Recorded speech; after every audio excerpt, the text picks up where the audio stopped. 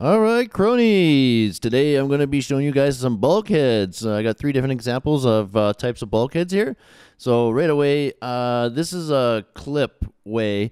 I'm using flat stock for the clips, okay? So what I'm showing you there is when I do flat stock clips like this, or even when I put studs inside the wall like that, I put them right at the elevation, okay? You pick your high side, you make a mark on both sides of the wall, you put your laser on, you see which mark is higher, okay? And then you set your elevation at the high side.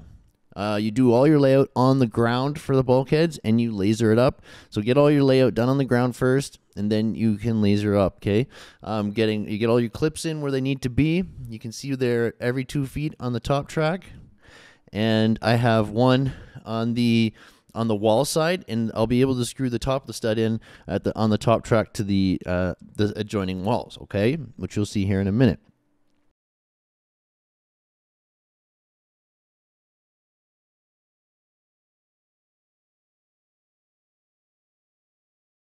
I like to keep it all screwed in so it's super strong and just cut my drywall around it. Okay, it just makes it a better, stronger bulkhead.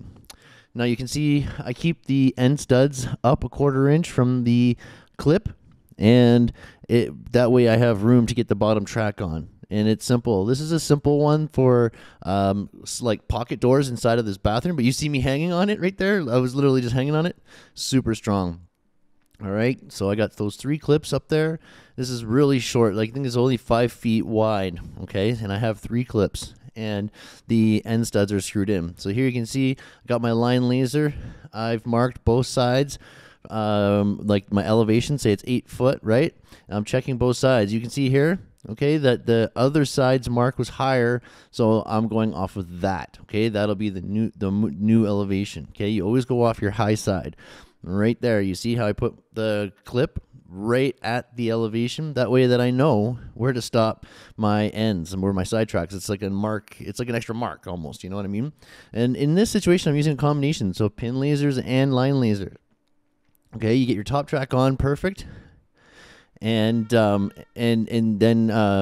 get it all nice and perfect. Sorry, right? You have your layout on the ground like this. Then you can use a line laser as well. Okay, the line laser is nice for when you're doing your bottom to check that that it is also in line as you go, because when you're screwing in your studs and squaring off your studs, okay, it can get twisted and bend. So you want to make sure it keeps straight the whole time. You can see there I kept the studs up 1/4 inch from the clip there.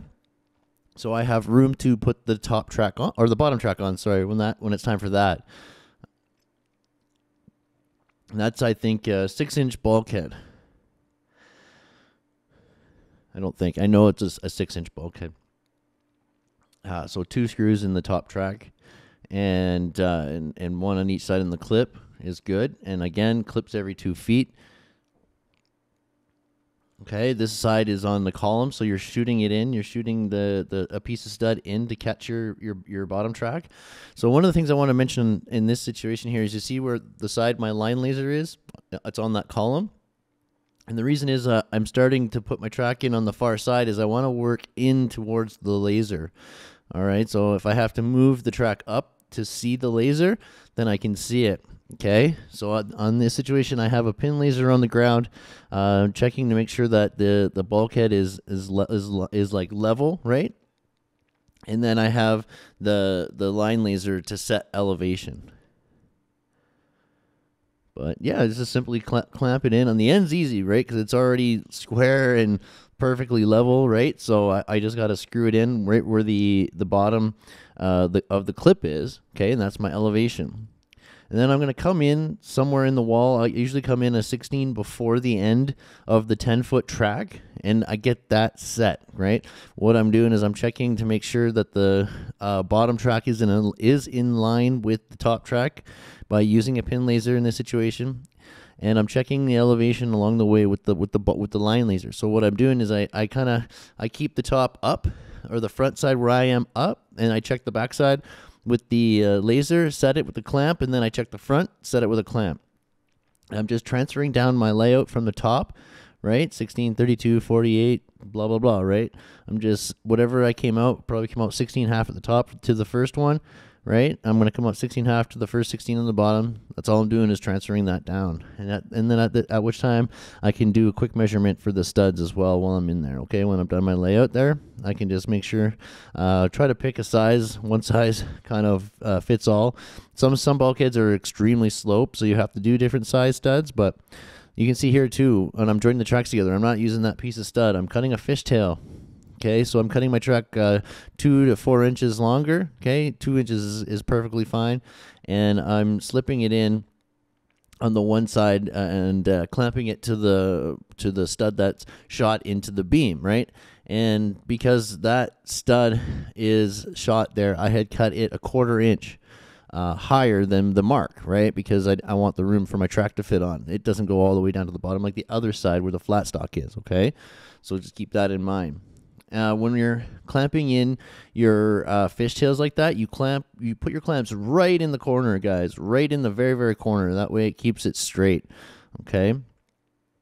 And make sure when you're screwing it all together, it's straight. And you can check that with your pin laser from the layout on the ground as well, okay?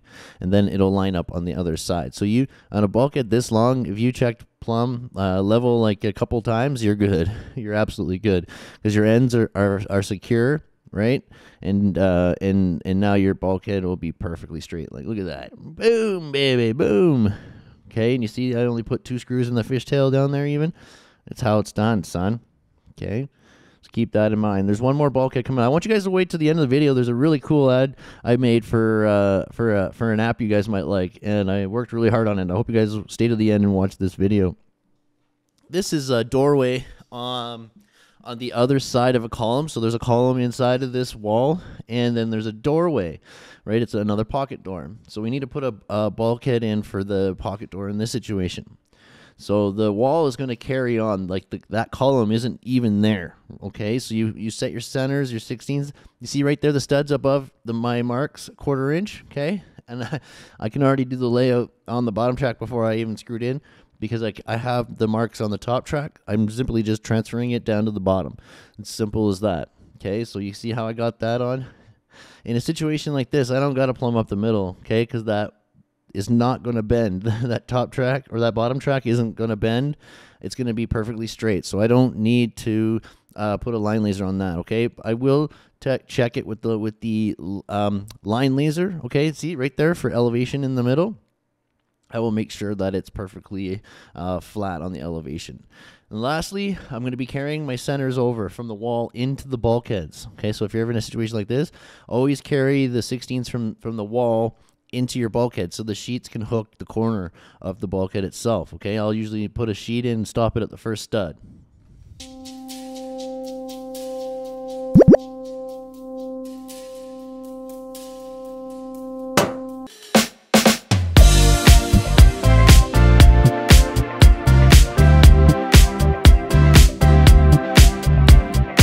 If you work for yourself, say you're a realtor or a contractor, and you keep track of receipts and expenses, SimplyWise is the best app out there. For $23.99 a year to digitize paper with unlimited scans and storage, $59.99 a year to do that, and to export itemized expenses into spreadsheets so that you never miss a tax deduction. SimplyWise organizes all of your documents in one place. It's perfect for recording receipts on the go. Then export them into a spreadsheet for tax time with each category totaled up so that you never miss a write-off again. The app could not be easier to use. You take a photo of a receipt or a bill,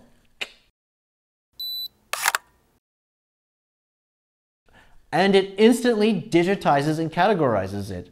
No more envelopes or drawers of receipts. The old glove compartment box, right?